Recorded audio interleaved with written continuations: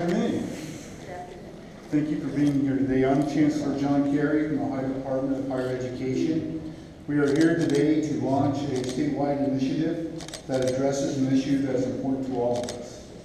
A single act of sexual violence on Ohio college campus is one too many. Ohio, under Governor John Kasech's leadership, seeks to strengthen our state's ability to better respond to and ultimately prevent sexual assault on our college campuses. Through the state budget, the Ohio Department of Higher Education was charged with developing model best practices to respond to and prevent campus sexual assault, and $2 million was allocated to support this work.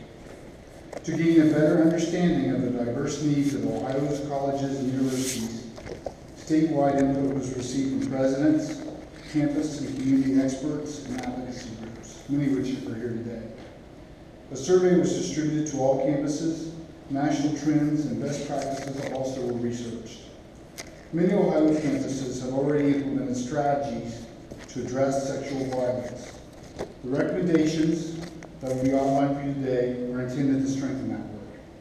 A special thank you to leadership provided by President Krendl from Otterbein University, President Michelle Johnston from Grande Community College and the University of Grande, and President Michael Drake from The Ohio State University. Today you'll be hearing from President Johnston and President Krendl, as well as Dr. Javaune Adams-Gaston, Vice President for Student Life at Ohio State, who is here on behalf of President Drake.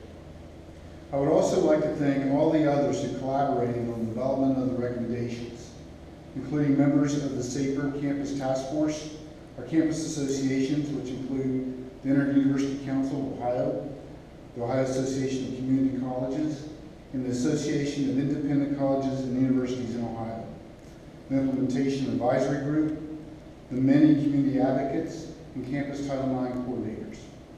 The result of this effort, Changing Campus Culture, is a collaborative approach that builds upon existing work underway on many campuses to ensure better outcomes for all Ohio colleges and universities. This work will be supported by the Ohio Department of Higher Education through a dedicated staff member. Our objective for the Changing Campus Culture initiative is that 100% of Ohio's campuses adopt 100% of the recommendations by the beginning of the 2016-17 academic year. With that, I would like to introduce President Michelle Johnston from Grande Community College and the University of Grande, who will present the recommendations and strategies contained within this report. Thank you, Chancellor Carey. Good afternoon. I am Michelle Johnston. I'm the president of the University of Grande and Grande Community College. And it is my honor to be here today and to introduce the Changing Campus Culture recommendations. I do as a representative of two different types of colleges, a community college and a small private university. One a commuter campus and the other a residential campus. As we worked on the Changing Campus Culture Report, it was clear that the recommendations address every type of campus. We learned that there is no one-size-fits-all way to prevent and respond to sexual violence. Our campuses are very diverse, and the recommendations address that diversity. Our objective for the Changing Campus Culture Initiative is that 100% of Ohio's campuses will adopt and implement 100% of the recommendations by the beginning of the 2016-17 academic year. We are looking to the leadership of our presidents to set the tone for safe and secure campuses. By working together, we have an opportunity to make headway on these challenging issues. The Changing Campus Culture Report includes 5 recommendations that are designed to work together. And as Chancellor Carey mentioned, there will be support with this that will be provided to help campuses successfully adopt these recommendations. And I'd like to give you a brief overview of the recommendations. Recommendation 1 is use data to guide action. By the start of the 2016-17 academic year, 100% of Ohio's campuses will have conducted an annual campus climate survey and defined next steps based on those results. Some campuses have already implemented the survey, and care will be taken to avoid any kind of duplication.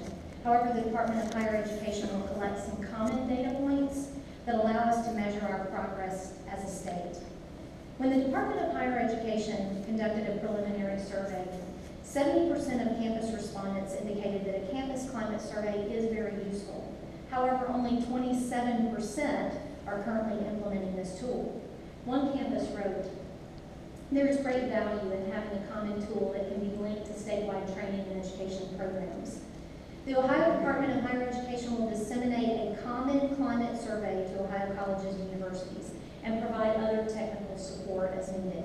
Funds will be made available to assist campuses in analyzing data and planning next steps." Recommendation number 2 is empower staff, faculty, and campus law enforcement and students to prevent and respond to sexual violence through evidence-based training. The results of the Campus Climate Survey and insight of the campus experts, including Title IX coordinators, should provide a window into which programs are best suited for a particular campus. Comprehensive training programs include bystander training, self-protection, and trauma-informed training. From the survey, it was found that 33% of responding campuses are already implementing this recommendation.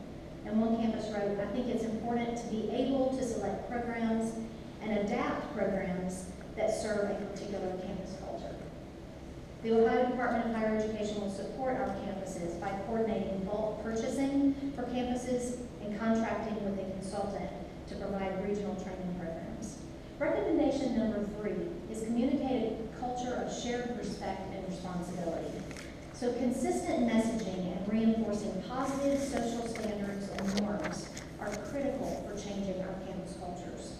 One prominent national awareness program is the It's On Us campaign, which seeks to engage college students and members of the campus community. Our survey showed that nearly half of all campuses that responded have this recommendation in place.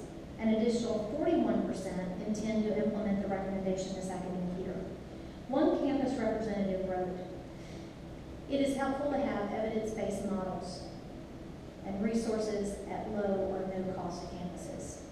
Campuses that have not yet done so should engage their communication departments to launch an effective awareness campaign." A resource portal will be accessed through the Department of Higher Education website. It will be ohiohighered.org, and it is being developed now. In addition to providing links to national campaigns, model policies and practices, best practices from across Ohio and our campuses soon will be available. Recommendation number 4 is to develop a comprehensive response protocol. A comprehensive protocol developed by engaged stakeholders, that's students, staff, campus police, local domestic violence agencies, all of the above. And that will ensure that a more informed community, more consistent policies and procedures, and stronger community partnerships will exist. It will address the needs of survivors and protect the rights of the accused. The survey showed that 35% of campus respondents have not completed this to date. One campus wrote, "It would be extremely difficult to craft a policy that fit the needs and structure of every institution statewide. A statewide contract with a consultant to help campuses craft policies individually will be a huge benefit." As a result, a consultant will engage with individual campuses to draft, review, and streamline existing response protocols. Examples of comprehensive response protocols will be available on the resource portal. The 5th recommendation is adopt a survivor-centered response. Survivors of sexual assault should feel that they are believed and trust that the system works for them.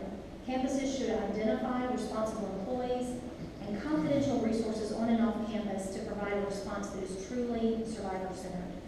A confidential advisor is a trained professional who works with survivors and who is not subject to mandatory reporting requirements unless or until the victim is ready. The advisor can answer questions, provide information, and navigate institutional and community options, as well as provide counseling. A victim advocate either works at the institution, a rape crisis center, or with domestic violence programs. A response guarantee establishes guidelines for that reporting process. Survey data showed that 58% of responding campuses have not implemented a survivor-centered response, and 33% said they would need longer than 1 year to do so. One campus said, at this time, we are finding it difficult to find resources in our counties to act as a victim advocate. So statewide training on developing and implementing